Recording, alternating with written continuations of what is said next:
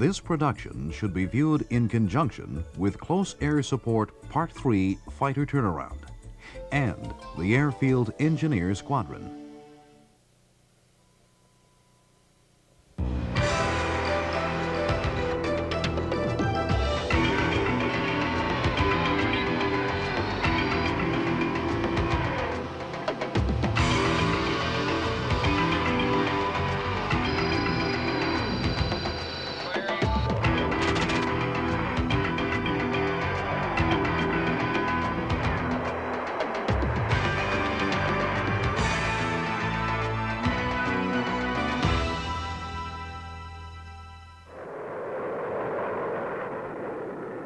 Initially, in an armed conflict, opposing sides will try to gain air superiority in order to freely maneuver on the ground, and each will try to neutralize or destroy their opponent's air power.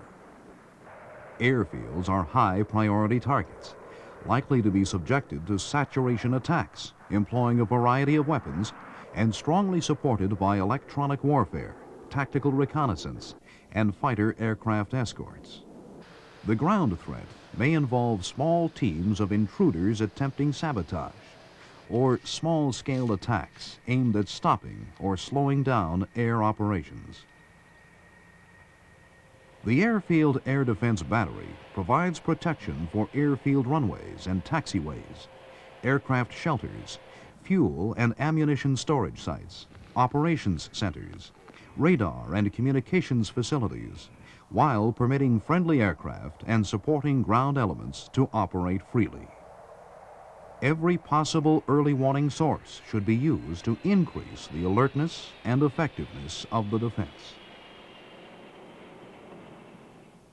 The battery is organized into a headquarters with main and alternate battery command posts and a signals element, a missile troop, a gun troop, and a support troop.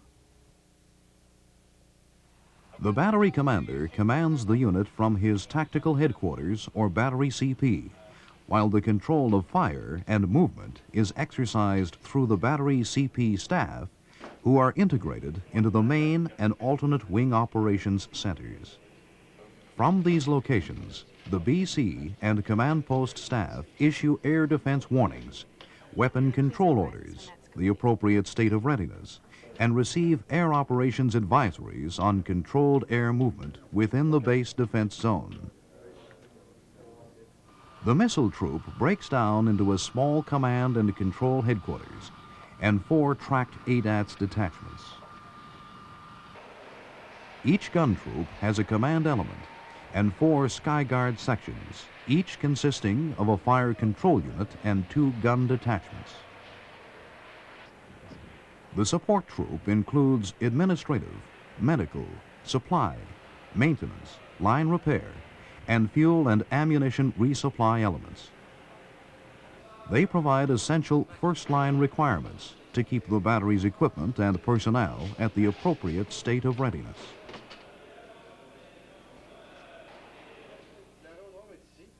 A major point in the air defense estimate is consideration of the requirement to engage attacking aircraft before they are able to release ordnance or effectively fire their onboard weapons. This involves sighting an area missile system to counter enemy aircraft using standoff weaponry prior to their reaching a 7-kilometer line of weapons release, and a close-in gun system to destroy attacking aircraft employing direct fire weapons and free-fall ordnance before a 2-kilometer LWR. The planning sequence for a deliberate defense involves a map study, site reconnaissance, and a defense analysis assessment. A map study is completed to identify likely firing sites within a 1 to 1.5 kilometer radius of the airfield center for the Skyguard sections, and within a 3 to 5 kilometer radius for ADATS detachments. The airfield area is then divided into recce sectors, which are assigned to the troop commanders. Troop commanders carry out a detailed recce of each assigned site within their sector, selecting level firing positions with easy access and minimal terrain screening. They measure the angle of sight and ranges to the crest of any terrain obstacles and calculate the unmasking range for an aircraft normally flying at 100 meters above the crests. With information appropriate to a particular threat, the recce officer then completes a first visibility sketch. He also completes a site diagram and fills in any other pertinent information on the data card. The resulting information is passed to battery headquarters. A defense analysis assessment is completed by the battery operations staff, which provides an accurate picture of the effectiveness of the defense. It involves the development of a visibility template for the radar's unmasking range and the buildup of a first impact trace for each potential weapons site. These indicate the depth of the defenses and the mutual support provided. The analysis can also show the number of possible engagements from any direction of attack, the effect on the overall defense to counter a change in the threat or the adjustments needed to fill the void should a particular fire unit be taken out of action. The analysis may be completed manually or by automated data processing techniques.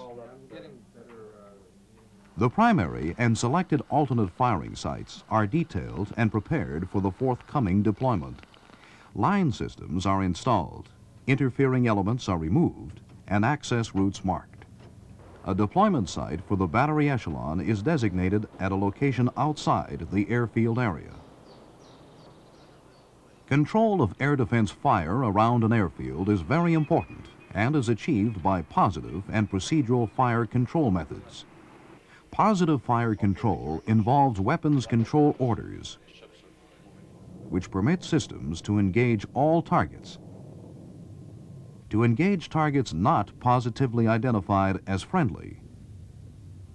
To engage only targets identified as hostile.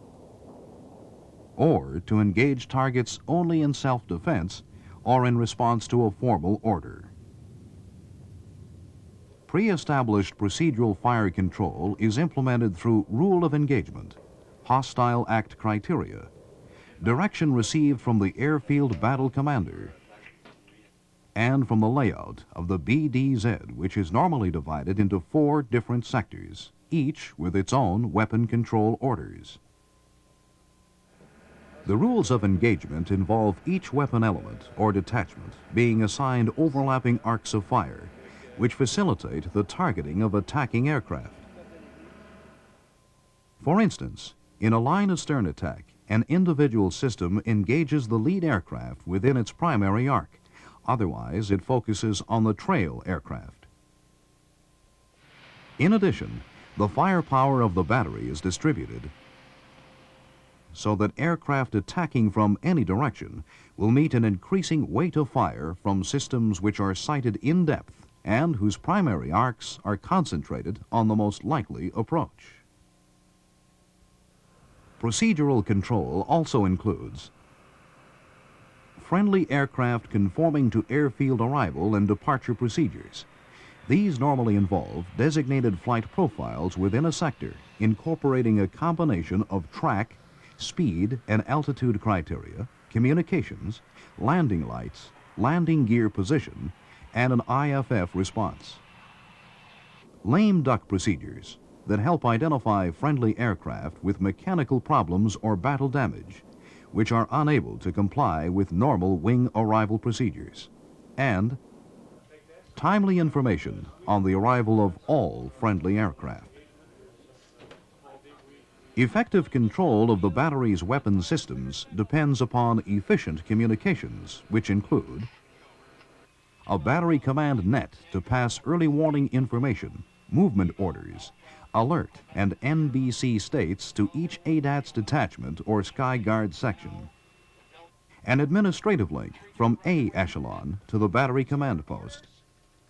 Fiber optic and field cable line communications between each weapon system and the battery CP. And a dispatch rider for administrative communications. The ADATS detachments are individually deployed and linked via combat net radio and, where possible, with landline to the battery command post. They have an intercept range of over 8 kilometers, a ceiling of 5,000 meters, and can function around the clock in adverse weather conditions. The detachment carries 8 ready-to-fire missiles with impact or proximity fuses. Additional missiles are carried in the detachment's support vehicle. The fire control system includes a search radar for continuous air surveillance and designation of aerial targets. It provides target information at ranges in excess of 20 kilometers, up to a height of approximately 6,000 meters. The upper housing contains an electro-optical module consisting of a forward-looking infrared imager, a range-finding laser, a laser-directed missile guidance unit, and a low-light TV camera for target acquisition and tracking. These systems permit passive acquisition and tracking of both air and ground targets. They are connected to the command and control consoles to provide the required data for visual displays and firing calculations. A remote optical sight backs up the tracking systems and assists the commander in acquiring short-duration targets that may be masked against radar detection. The Skyguard sections are independently deployed. Command and control orders are passed from the fire control unit to the guns via data and intercom links. The fire control unit incorporates a radar-based wide-angle search system, which provides continuous surveillance of the approaches to the airfield and tracking of multiple targets, along with a system for long-range tracking of specific priority targets. These are backed up by an electro-optical system incorporating a TV and laser rangefinder. It also includes an optical sighting chair, which provides an additional means to acquire unforeseen targets. A digital computer processes the radar's target data, controls the tracking of targets, provides gun alignment and firing information. It also sets up control displays containing search and threat information, target designation data, and details on the operational and technical status of the gun's systems. The guns have an engagement range of about 4 kilometers and can fire a variety of ammunition at a rate of 1,100 rounds per minute. In the remote mode, both guns fire at the same target using direct inputs from the FCU. They may also be manually operated under good visibility conditions at individual targets, with the laser rangefinder providing distance information to the gun's computer, while the operator tracks the target. Each incorporates an integral power unit and a permanently mounted camouflage kit. The missile detachment or gun section commander is assisted by the battery CP in processing information to effect the required procedural and positive control measures. In the last analysis, the detachment commander is the final authority in determining whether or not to engage an aircraft.